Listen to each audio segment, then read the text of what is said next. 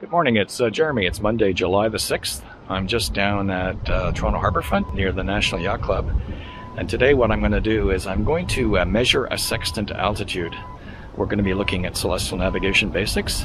And so right now what I'm going to do is I'm going to set the time. We have to know the time accurately when we take a sextant reading. The reason for that is that the Earth rotates at 360 degrees every 24 hours. That works out to 15 degrees per hour, or 15 minutes of arc per 15 minutes, or 1 minute of arc for 4 seconds. And 1 minute of arc is 1 nautical mile. So you want to keep your time accurate to within 1 second.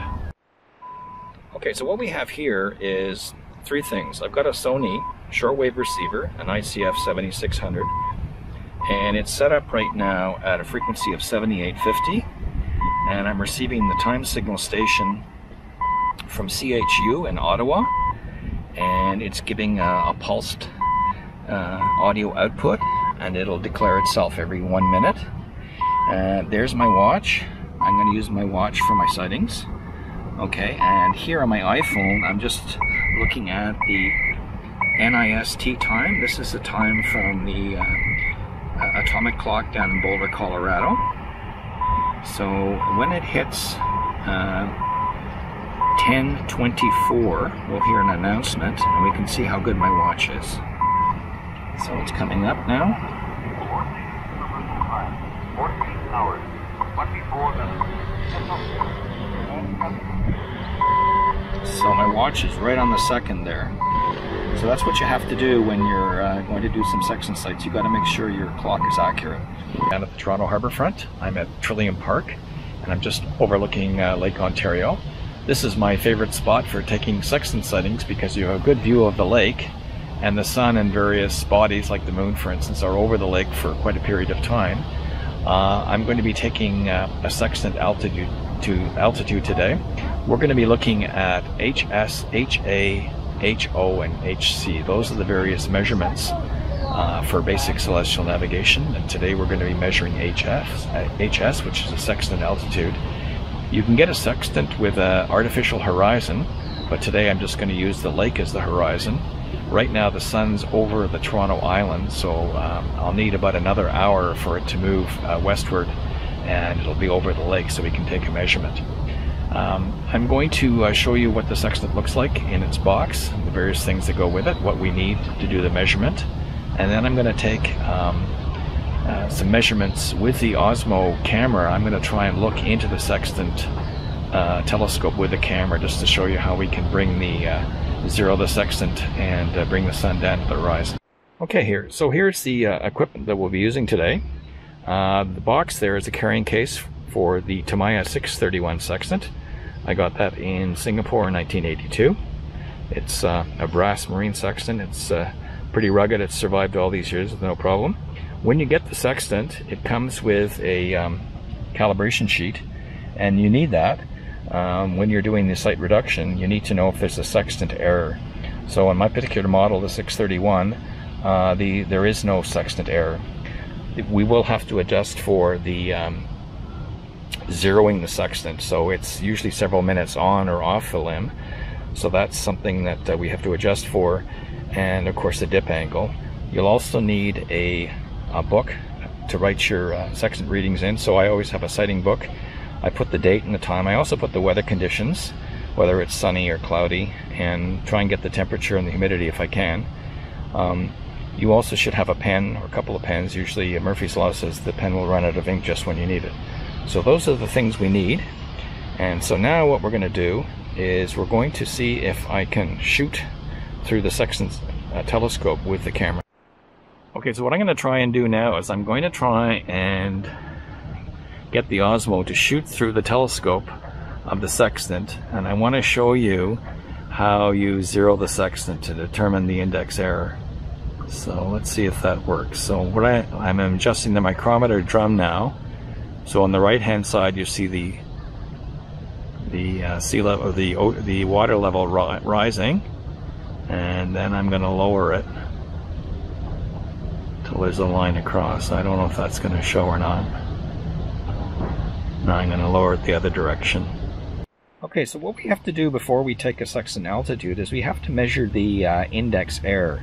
Now we've determined already that from the manufacturer's data sheet there's no sextant error itself, but we have to determine that the sextant error is in manufacturing, so that's 0.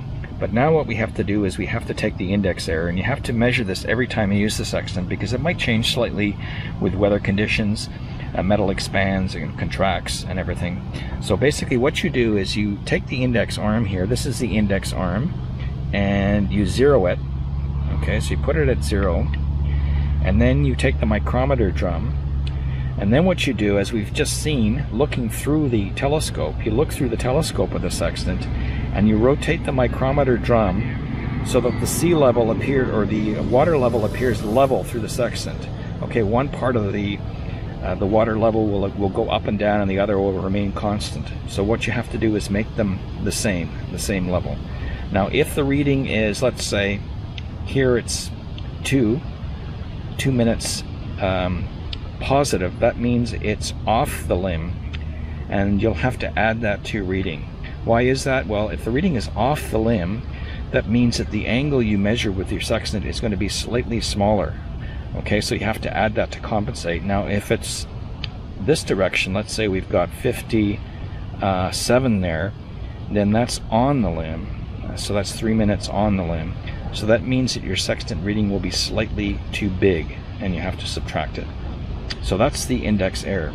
Now the next thing we're going to do is when the sun appears over the water, right now it's just on the tip of Toronto Island, we'll take a reading. Okay, so what we're looking at here now is we're looking at the sun seen through the telescope of the sextant.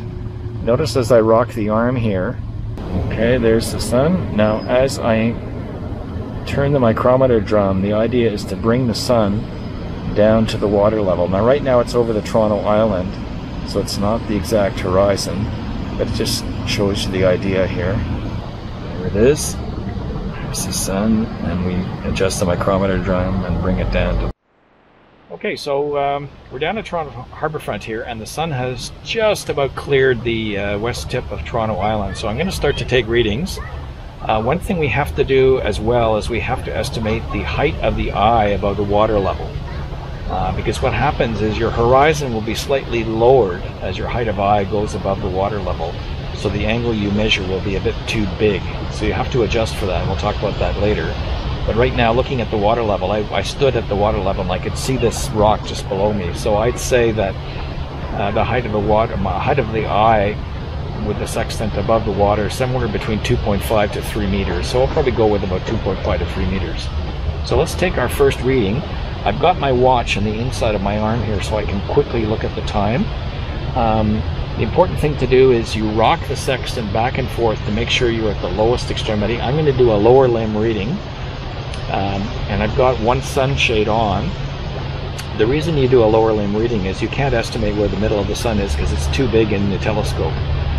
The diameter of the sun's about ½ a degree, and the center line of the sun to the lower limb is about 15 minutes approximately. You can check that with a Nautical Almanac. So it's easier to put the bottom of the limb on the water horizon or the top of the limb, depending on the clouds. I usually use the bottom than to sight the center.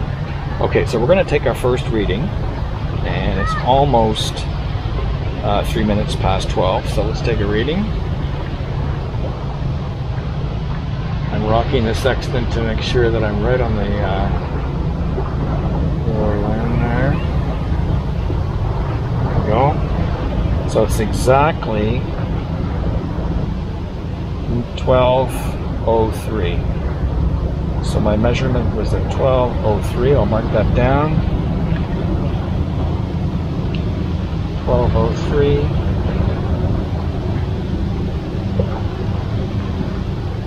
And I measured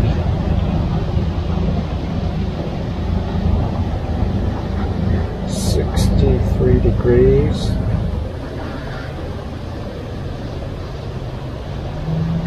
63 degrees, 10 minutes.